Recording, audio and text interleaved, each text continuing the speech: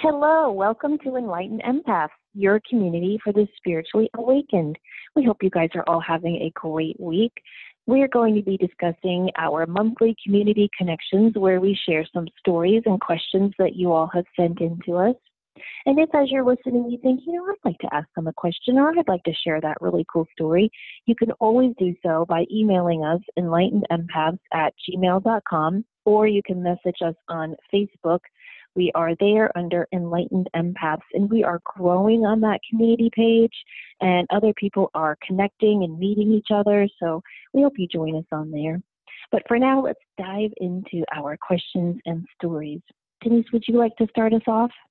I'd love to.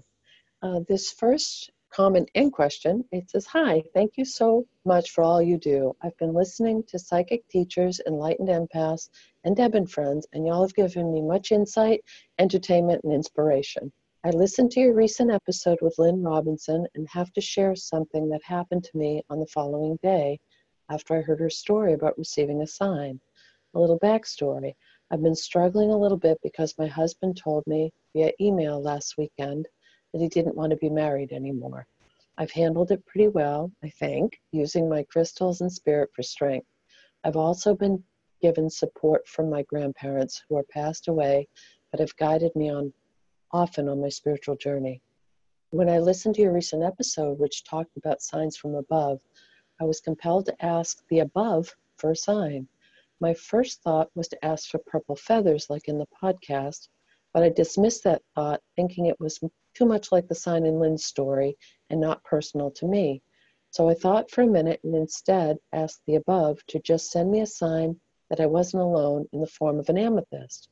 I own one amethyst and tried to make it clear that this one, which I see daily, wouldn't count. The next day I was pretty busy at work and forgot all about my question for an amethyst sign until I was walking to my car. I felt a little depressed, to be honest, that I hadn't received a sign. I knew that when I returned home, the only amethyst that would be there would be the one I already owned and saw daily. I didn't let it bother me, reminding myself I was already being so strong about my husband leaving me that I shouldn't allow myself to become upset over something so trivial. At home, the sign already forgotten again, I felt like I was walking into someone else's home. This was in part because it will really be someone else's home when we divorce and we have to sell it, and partly because my husband hired cleaners to come in and do a deep clean. He's always been dissatisfied with my housekeeping, and this was the basis for our last argument. Everything in the house was moved just a little, and although it smelled wonderfully and it looked better than ever, I felt a sense of sadness, like I was being wiped from the place. I walked through the house, reminding myself to look at the happy things. The cleaners had left all the windows open, and the sunlight poured in and was uplifting. Someone had clothed a few of my daughter's dolls, which are more often than not left naked, and I smiled, imagining some young adults taking a break from scrubbing or grime to enjoy a few minutes of just being silly. Someone else had moved my son's Texaco truck from a corner, probably to clean under it, and it was the first thing I saw when I entered the room. I have a special affection for the truck because my dad gave it to me, and he used to play with it as a child. These things brought me a little ray of sunshine, but nothing compared to when I looked under at my daughter's dresser. Sitting on my young daughter's dresser was a purple craft feather resting next to one of my grandmother's earrings. The earring was one of a pair that had been given to me after she died, and it had been more than a year since I had lost it. I suppose one of the cleaners found these items and placed it there. The craft feather isn't much of a stretch since my daughter loves making things, but the earring had been missing so long that I assumed it gone forever. I'm convinced that the purple feather and the earring are a sign telling me that my grandmother is with me during this trying time, and it's done my heart good. I've known in my heart of hearts that I'm not alone, but I just really need more confirmation right now. Yes, I didn't get the amethyst I asked for, but technically I had asked for a purple feather first before choosing to dismiss it. And finding my grandmother's earring was beyond what I had asked for. I'll be wearing the earrings to work tomorrow and making myself walk tall as she always did. Thank you so much for all you do in your shows, which is touching so many lives in so many positive ways. And she's very thankful a million times over. This is from Angela. So, Angela, thank you so very much for sharing that story. That was incredible. Wow, that really is. And to go through a divorce is so devastating. I liken it to a death, not as final or difficult as a death, but it's similar in that you will grieve it in different ways at different times. And the fact that she's making and taking these proactive steps to ask for help and ask for confirmation that she's not alone and to invite the help of her team on the other side and is such a great sign. And I'm really glad that she is getting the signs that she's asking for.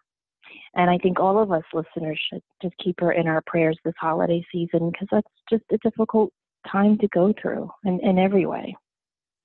And I absolutely love that at the very beginning of the note, she said, I've been given support from my grandparents who have passed away, but have guided me often on my spiritual journey. And then to have the feather and her grandmother's earring, that is just so fantastic. It really is. And, you know, I'll bet that amethyst will show up in one way, shape, or form before she knows it. Sometimes when we ask for signs, I always get this feeling of my guide going, really, really, lady, this is what you need now? So that sign might have been a little too hard. Right. And I'm very patient person. I couldn't have done what I did all those years if I wasn't a patient person. But sometimes when it comes to a sign, I want it now, damn it. I don't want to wait 3 days. I don't want to wait 3 weeks. Okay, if you're really there, then boom, show it to me. And I know that that's not realistic. And when I let it go is when it shows up, when I stop looking for it. Right, exactly. And what was it, 2 or 3 years ago, we were getting ready for the first day of school. And, my kids always get a little bit nervous before the first day of school. And so my youngest, Chloe, said, I asked my guides to show me a sign that this is going to be a good school year. I said, that's great, honey. And so we're driving to school, and I was picking up my other daughter's best friend so they could walk in together. You remember how important that was in middle school, right? Yes. So we're stopped in her neighborhood, and then the little retention pond across the street was a giant eagle. Wow. And I'm in North Carolina. I've never, ever seen an eagle in North Carolina. I was such an embarrassing mom. I got out of the car. I took video. I took pictures. I'm like, Chloe, that's your sign. And she did have a great year. So anyway, a couple of weeks ago, I was telling you, Denise, I had this dream about a new guide in my life. And I really wanted to know if that dream was an actual spiritual visit or if it was just a dream. So I said, okay, if that was a real thing, please show me an eagle this week. I was thinking, if they could do it for Chloe, they could do it for me. Mm-hmm. And I was talking to you, I think it was like Wednesday or Thursday. And I said, I guess it was just a dream because I have not seen an eagle. And I always give my guides or my loved ones in heaven a timeline. I think that's really important.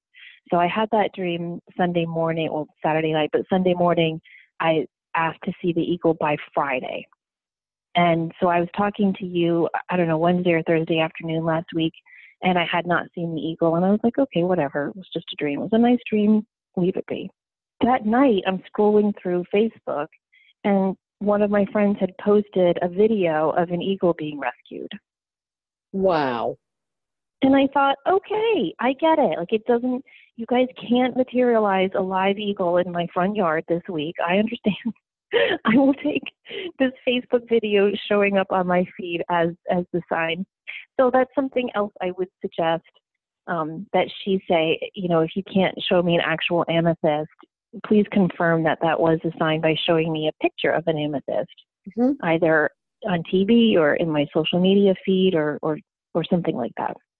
Or you may turn on the radio and they're talking about amethyst, or there's a new amethyst mine, it can be any, if it connects with it, you have, and I agree with you, throw a wider net, because I still think that it's not really easy for them to always materialize and show us what we want to see. I think it takes some work on their part as well, which I greatly appreciate. So you ready for the next one? I am. This one says, Hello, Denise and Samantha. First of all, thank you for your show. I've listened to every episode, and you both make me feel like how I've always felt is normal, which is so refreshing. Well, isn't that nice, Denise? Because really that's kind of our goal. Yes. I've also had 2 readings with Denise, and she was spot on and comforting in some really big transitional times for me. Well, that is the truth, Denise. That's You're always sweet. spot on. Oh, thank I you. was listening.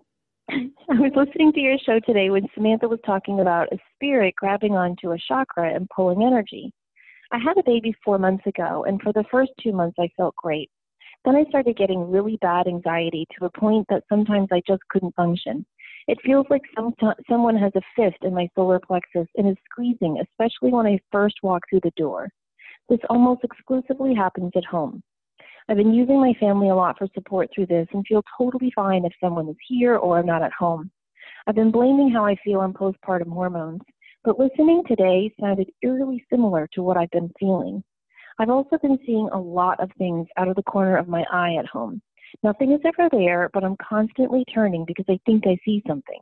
Also, several months ago, I was home with my 2 very young boys and dog when the dog jumped up and stared at a spot in the kitchen, growling with his hair raised, and I certainly did not get a good feeling. I live in my grandparents' home and frequently feel their presence, but this has always felt warm and comforting, whereas this feels very different. I can't pin this event exactly to when I started feeling anxious and depressed, but they happened around the same time. Any advice would be appreciated. Okay, so I would like to know if she's already had the baby. Yes, because it said she had a baby. She said, I had a baby 4 months ago. Okay, because what I wonder, from everything I have read, hospitals are one of the biggest areas for... That's exactly what I was thinking. That it's so spot on, yes. Yeah. And I wonder, too, if she had a C-section or if she had the baby naturally. Because anytime you have surgery when they're cutting into your aura, that can create an opening for stuff to glom onto you. And so I just wonder if it isn't connected to that. Because that does not feel like postpartum. Postpartum doesn't come and go when you enter the home or leave the home. So I don't feel that that's a postpartum issue. I am not a doctor. I am not saying don't get checked out for postpartum blues.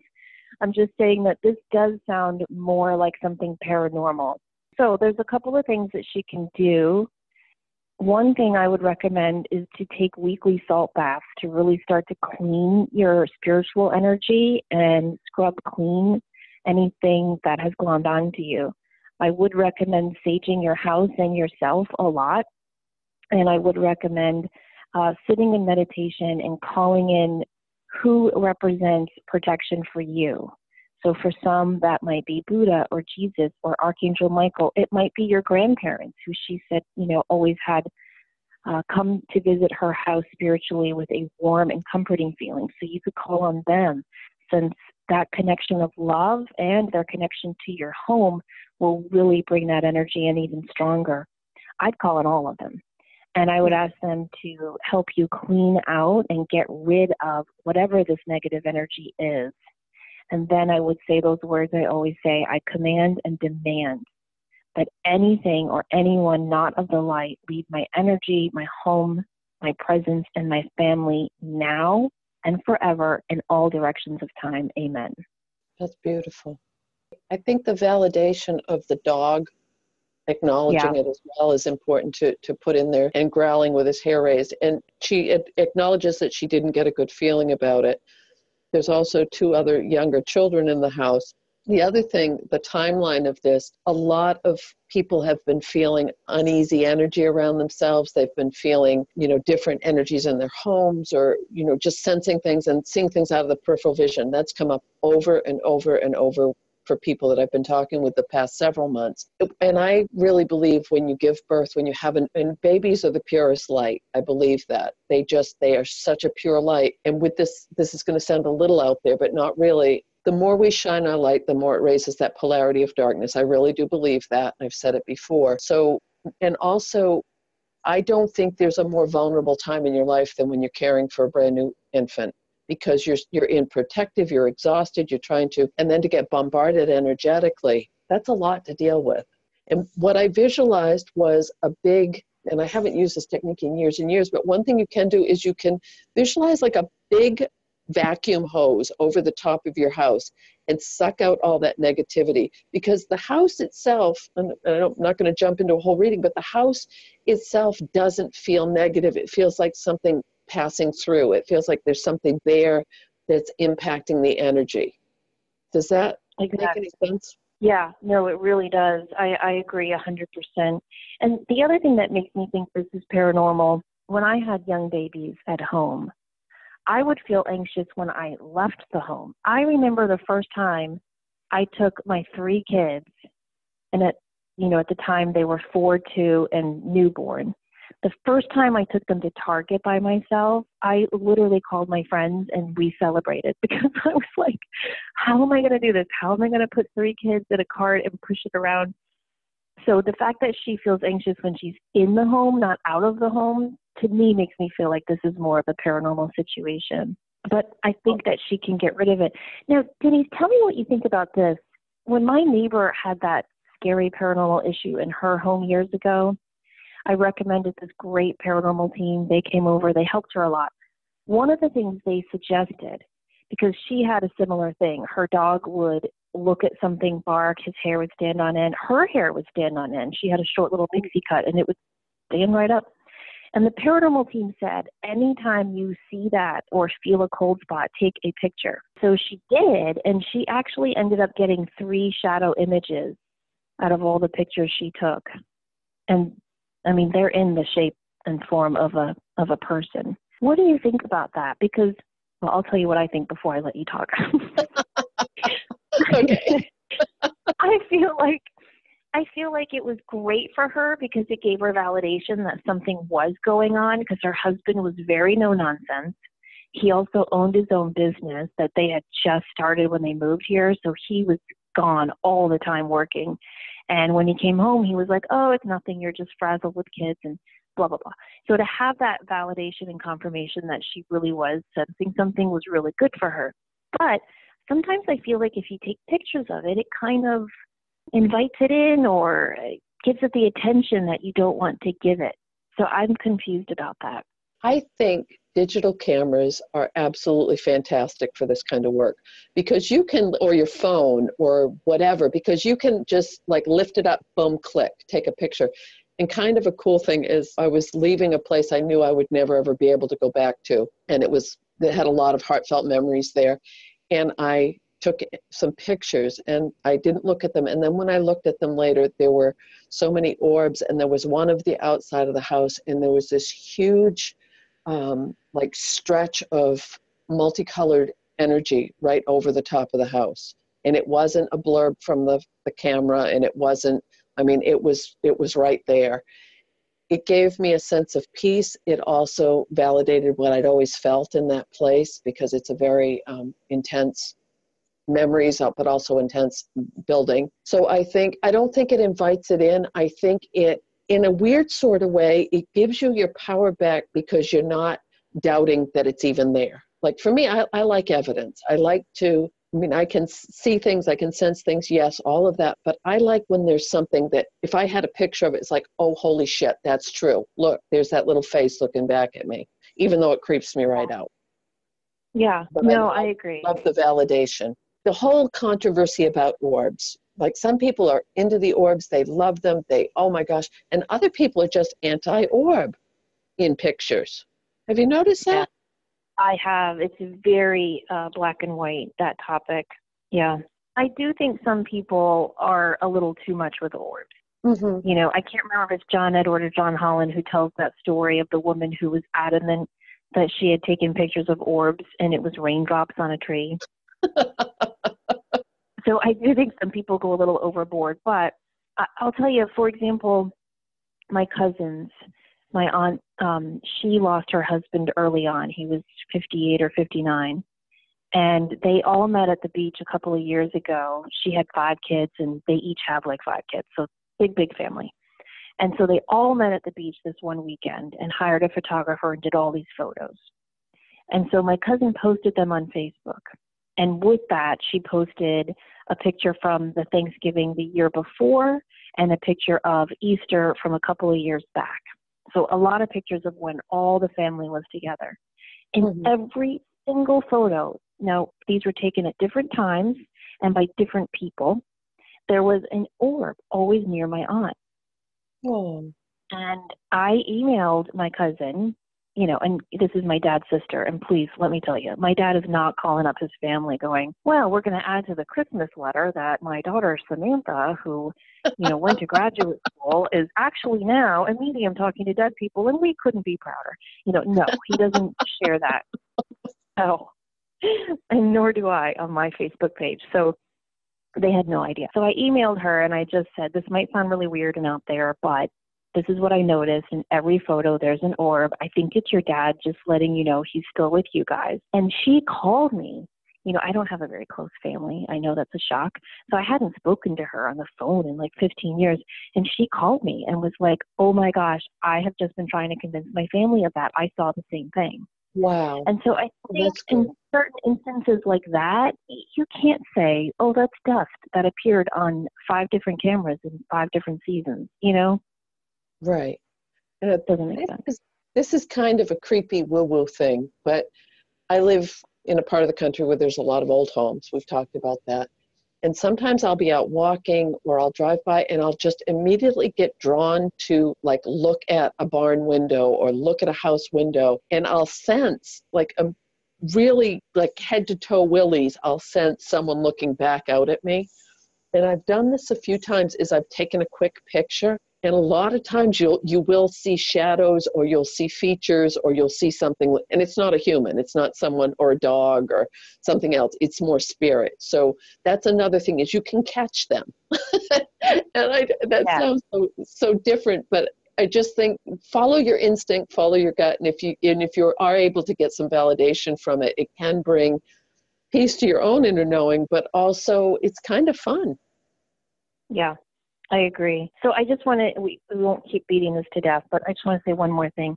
In addition to doing all of the meditation and prayer techniques that Denise and I mentioned, and the salt baths and the saging, also make your home so flippin' positive that this thing can't handle it. So, for example, play soft music all the time in your home if you can, or if you leave the house. If, most people have cable TV and there's that Sound of the Seasons channel that just plays metaphysical new age music all the time. And often if I'm leaving the house, I'll just leave that on just to kind of clear out the energy. There's a CD you can get, or you can, if you have a smart TV, you can play it on YouTube, of the Tibetan singing bowls. I think that's very healing. It's well known that the Gregorian chants are incredibly energetically cleansing. And so you can play a CD or a MP3, whatever of that. We'll just tell Alexa if you have her. Those are all really good to use sound therapy to clean your home, and have people over this holiday season if you can. Have more play dates at your house. Have a little white elephant party. Have people come over to help you bake cookies. You could add a water fountain to your home. You could add more crystals, but just making the environment so happy and upbeat and positive, often stuff like that leaves on its own because it's like garlic to them. They're like, look, I'm out of there. Good to know. Just a suggestion. Okay. Would you like to read our next question? I would. Thank you. It says, hi, Samantha and Denise. First, I love your show. Well, thank you. I've learned so much and enjoy listening every week. Samantha, I'm also a big fan of psychic teachers. So I had a weird experience a few months ago.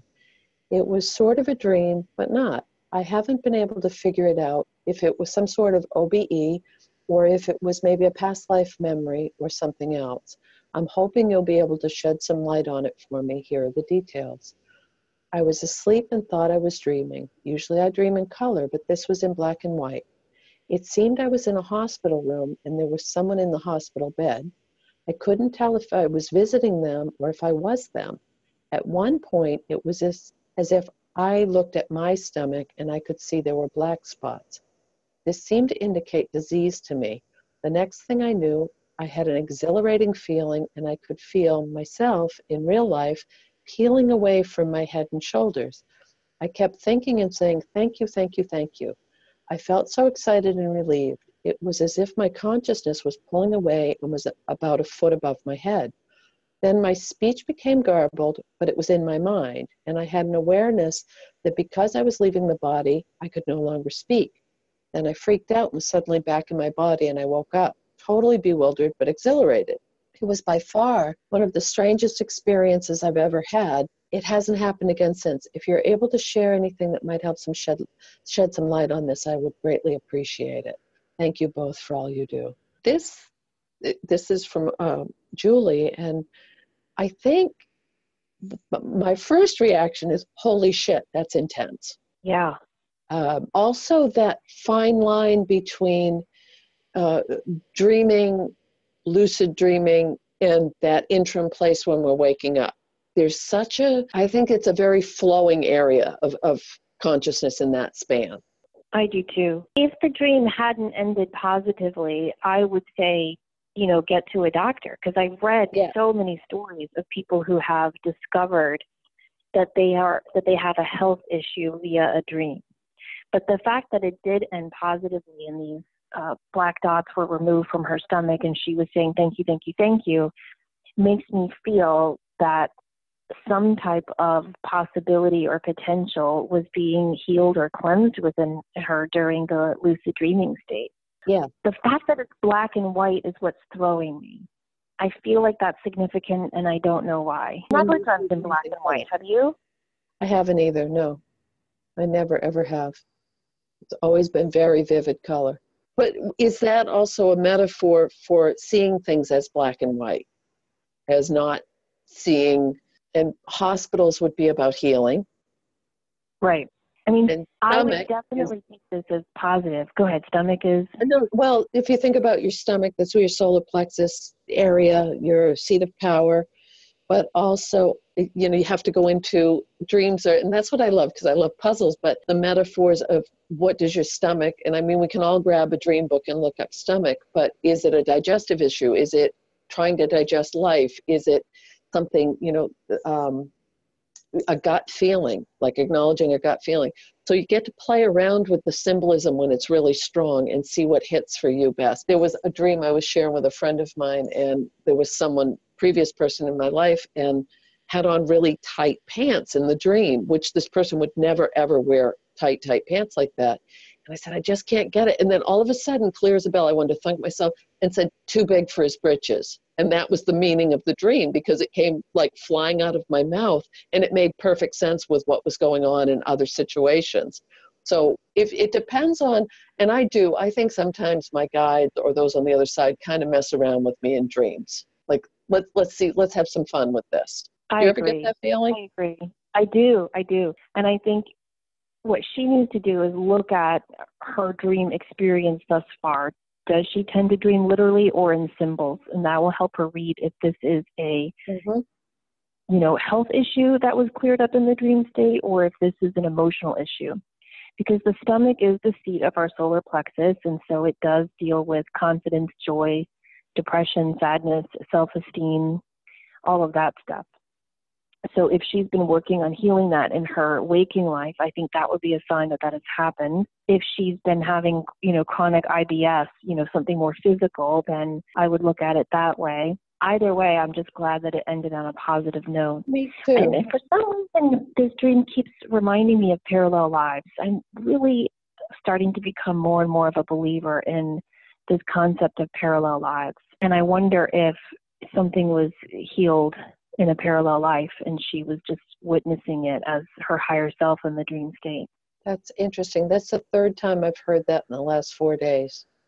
Parallel life reference. Wow. And she also brings up her speech being garbled, which communication, being able to find your voice. I'm glad it ended on a positive note too. And it does feel like it was very empowering, but also coming out of her body, coming out of her shell. But I really feel like there's something in this dream about owning your power, finding your voice, putting yourself out there. It feels really good. Yeah, I agree. And that she's got a lot of help with that too.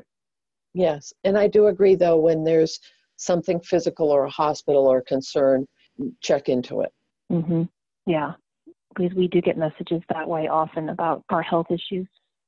Okay, this next one says, I'm currently listening to your November Community Connections, and you just went over the letter from a woman wanting to open her third eye, but she's afraid of seeing what traumatized her as a child. I can relate to this so much. I was a very psychic child. I would see shadow people in my room almost every night, and no one around me believed what I was going through. In high school, something very dark attached itself to me. I never saw it, but I could feel it, like it was a pillar of static electricity made up of all negative emotions. It would say horrible things to me and try to convince me to do terrible things to myself. It lasted for years, and the experience left me afraid of being open, and I shut the door as hard as I could. I still continue to see things, however, and after my first daughter was born, I saw what I can only describe as looking like the Slender Man, no hat, walking through my house. I felt a little helpless, like I would just always see and experience scary things. After finding your show, though, I started connecting with my spirit guides. I also started reaching out to other psychics and intuitives. Hearing other stories has been so validating for me, and hearing how other people got through it has been empowering. I'm sorry this is long, but I just wanted to say I completely understand what this woman is going through because I'm going through it as well. I also wanted to say thank you to her for posting the question, and thank you, wonderful ladies, for answering it. Your podcast has been such a saving grace for me. You have no idea. You've both given me the courage to explore my gifts, and I can't thank you enough for that. Thank you, Shannon. Well, thank you, Shannon, for sharing that so honestly and authentically. And I just want to say a couple of points before you jump in, Denise. The first time I read this, when she explained the negative entity made up of static electricity connecting to her, and then she said, I shut the door as hard as I could. The first thing I thought when I read that was mission accomplished. Mm-hmm. I've said this before and I'll say it again. I really believe that there is some type of battle out there between the light and the dark.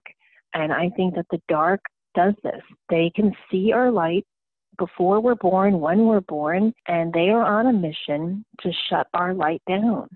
What better mission could they have? They probably feel very righteous in that goal. And it's very easy to shut someone's light down. It's too easy. All you have to do is scare them a little bit, and boom, they shut the light down. So the fact that she continued to see things is so indicative of a very strong light and a strong intuition. And I'm just really proud that and happy and excited to read that she's opening it back up, because that's exactly what we are all here to do. We are all here to embrace and shine our light as bright as it can be, and literally to hell with the negative stuff that is trying to stop us. And what really shone through for me with this was finding like-minded people. Find the people who get who you are, who you can say. And I love that we can read this. This is our normal. So many people listening to this have experienced it, or they've understood it, or they would love to have a conversation with someone about that. And I think that that's another crucial key. As we're all awakening, we're being bombarded, we're stepping into our own, is find a way to connect with other people who get who you are and what your reality really is. Because it does, someone earlier mentioned that it makes it normal. And that's a huge part of feeling self-empowered, is if you don't feel like you're the odd man out, or that, wow, nobody else sees it the way I do. I mean, I think I get as much from all the people listening as they get from what we're saying, just with that validation where we're not in this alone, which is incredible. I agree. And, another thing I would suggest, if you have had a scary experiences that happened to you as a child and it made you shut down your intuition, one of the things I did early on as a kid, I was 9 when I did this, but I asked somebody that I resonated with to be my spiritual protector. I didn't have a sense of spirit guides at that age. I believed in guardian angels, but they always felt so lofty to me, I never wanted to bother them. So when I was 9, do you know what I mean, though? Like, they're always flying around, and they come in if you have, like, an accident, and that's it. I don't know. So when I was 9, my mom was in the hospital for about 2 weeks right before Christmas, and I went into the hospital chapel, and I got on my knees, like the good Catholic I am, and I prayed that my mom would get better. And then I prayed to Mother Mary, and I asked her to always be my main mom and to always watch over me. Oh. And when I walked out of the hospital, I remember this like it was yesterday. I was holding my dad's hand, and we were getting ready to go pick up some dinner and go home. And I tripped over something soft and squishy in the parking lot. And I looked down, and it was an ornament of Mother Mary. Wow. Oh, that is so cool. I know. At the time, we were living in Winston-Salem, North Carolina. So we were surrounded by Southern Baptists. There was one Catholic school and one Catholic church, St. Leo's, that I went to. There just weren't a lot of Catholics in that town at all. Mm-hmm. So to find a Mother Mary ornament, I just thought was so unique and special. And to find it less than 5 minutes after I asked her to watch out for me, I think is pretty amazing. And she has shown up in many ways, in many miraculous ways throughout my life. And I really think it's because I always asked her to watch over me. Mm-hmm. I have another quick story to share. When my former husband, Mike, when he was right around 9 as well, 4th grade, he told his family that he wanted to be a police officer when he grew up. And they were like, oh, that's great. Wasn't super unusual. In his family, you're a cop, a firefighter, or a priest. So he said he wanted to be a police officer. And he goes up to bed and he falls asleep and he wakes up and there's this glowing light in his room. And he swears he saw Archangel Michael. And all he said was, thank you for your service. I will always protect you. He told me that. And I sometimes, because I'm such a doubter, sometimes I wondered if he made that up because I used to worry about him so much as a police officer. I mean, before I had kids and he worked the midnight shift, I would literally stay up all night because I was always so worried about him. And he would always say, don't forget, Archangel Michael's watching over me. So on our, one of our anniversaries, I got him an Archangel Michael medallion and had it engraved with his initials and the date that he became a police officer on the back. And he is not a jewelry wearing guy, like at all. But and he would never wear his bulletproof vest. Can you really? Is that not the stupidest thing? But he's such a manly man. He'd be like, no bullet's going to get to me. So anyway, but I would always make him wear the Archangel Michael medallion when he went to work. And he did. So the night he was shot in the line of duty, I'm sitting there in the bereavement room waiting to hear if he's alive or dead. And the nurse comes out and handed me the necklace, and it was covered in blood. Oh. And I just remember holding that going, you son of a bitch, Archangel Michael, where were you tonight? So meanwhile, my older sister, who was a smoker at the time, was outside having a cigarette. And this nurse came by and said, are you related to the Fay family? And she said, yes. And she said, I have to talk to someone. Something just happened to me. And my sister was like, well, sure, what happened? And the woman said, I'm not religious. I'm not even spiritual. The only person I ever used to pray to was Archangel Michael. And she said, but when they rolled in Sergeant Fay, I felt that we just had to make him live. And he kept coding. And so I just stepped aside from the team, and for the first time since I was a kid, I prayed to Archangel Michael. And I heard a voice outside of my head. And she was like crying and shaking as she was telling this to my sister. She said, I heard this voice, and it said, put your hand on his forehead. And she's like, you got to understand, there's like, you know, a thoracic surgeon, a vascular surgeon, all these doctors working on him. And I pushed my way through that crowd and I put my hand on his forehead. And that's when we heard the beep, beep, beep of his heart coming back. Wow, that is incredible. And my sister hugged her and said, thank you. And the woman said, I don't know if this means I'm going to church on Sunday, but I'm definitely going to start praying again. And so that's just a reminder that even when we don't think we have that protection, we do. And so one of the things I would say to this listener and to anyone struggling with opening up to their intuition because of fear is pick someone that resonates with you and ask them to be your protector and to watch out and watch over you. And they will. I've seen it in my own life many, many times. There, I'm off my soapbox. Thank you. The power of prayer again. That's right. Is it your turn? I think so, yeah. I was just checking. We still have time. Okay. Dear Samantha and Denise, I so enjoy your podcast. It's a world I was never exposed to, but I'm so interested in. After listening to your podcast, I feel like I'm awakening. Recently, when meditating, I felt myself go deeper as I asked to be shown that I could. I had recently charged my crystals, and they felt very powerful on that day. I felt my vibration rise, and I heard a very loud ringing in my left ear. Since then, whenever I meditate, I get that ringing. I've heard that it could mean the other side is trying to talk to me.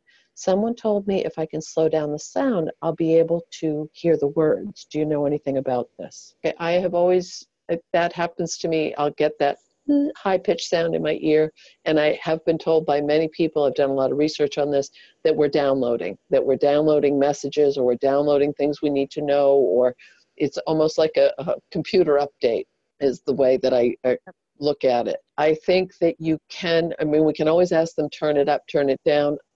I've never even considered turning it down. Sometimes I'll write after, physically get my pen out and write after I get that ringing sound, and I've had messages come through that way. Or I kind of sometimes think of it as like a little pay attention, wake up call as well. And if it's happening all the time for her in meditation, that sure feels like a really strong validation that this is a specific sign that they're going to use with her. And possibly she could build up her clairaudience very easily. I agree. Awesome suggestions. There's a really good book by Doreen Virtue called How to Hear Your Angels, and she has an entire chapter devoted to this phenomenon of ringing in the ears, and so that might be a good resource. Even though I am heartbroken that Doreen Virtue now renounces all of this work and her work, what she did right before this different change she's going through, I thought was really good. And in that book, How to Hear Your Angels, she has a chapter on ringing in the ears. And she agrees with what you're saying, Denise, that it is a download. Often it's information that we might not be ready to accept consciously, but it's being given to our subconscious and will come to the surface when we're ready to hear it. So I think those are all really good suggestions. Are we already out of time? Oh my goodness. That went by really fast, and we have so many other great questions to get to, but we will do that in January. Like I said at the beginning of the show, if you want to ask a question or share a story or a lovely incident of when you received a sign or some spiritual help, please do so either at our Facebook page or email enlightenedempaths@gmail.com. We want to wish you all a very, very, very happy end to your 2018 and a joyful beginning to your 2019. Denise and I have some exciting shows coming up in January. We're going to be talking about manifesting in the new year, the numerology of the new year, some tips, strategies, and techniques for really calling in positive energy to start your new year. I truly believe that on our birthday and at the new year, those 2 times in our year, extra energy is called to each of us to help us manifest. It's almost like the universe is pausing and saying, what do you want? So we hope that you spend some time as we are closing out the end of 2018, really reflecting on this year, but also focusing on what specifically you want to invite into the new year. And maybe work on creating a goal book or a vision board or a crystal grid that really focuses your intent for the positive energy you want to bring into your new year. And so we're going to be touching on a lot of that in January. And plus, as always, we'll bring you some really exciting new guests. So thank you so much for being with us all this year. And we look forward to another year of exciting and informative and uplifting shows. And we're just grateful that you have been on this journey with us. Do you want to add anything to that? I do. This has been such a growing experience for each of us, but also we've had so much positive feedback from all of you. And I'd like to just say thank you to all the incredible guests that we had on. I peeked at the numbers. We've made over 250,000 downloads this year and that is amazing to me that we're being heard in 140 countries around the world. And I am so humbled and feeling so incredibly blessed that all of you are a part of that. So thank you. Wow. Yes. Yes. Thank you. Thank you. Thank you from our humble, grateful hearts. So as always, everybody, don't forget to show up, do great work, and share your light. Happy New Year. Happy New Year.